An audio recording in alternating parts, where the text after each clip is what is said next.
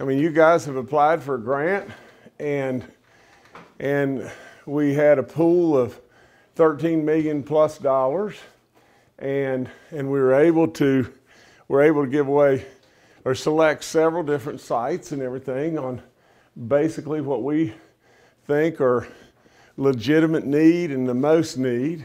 We wish we had $13 billion to give away and fix everything coming or going all at one time.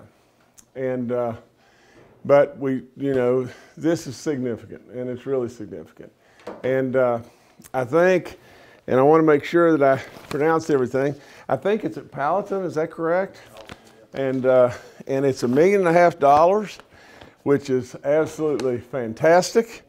And it's going to enable us to get a water tank with a capacity of 150,000 gallons.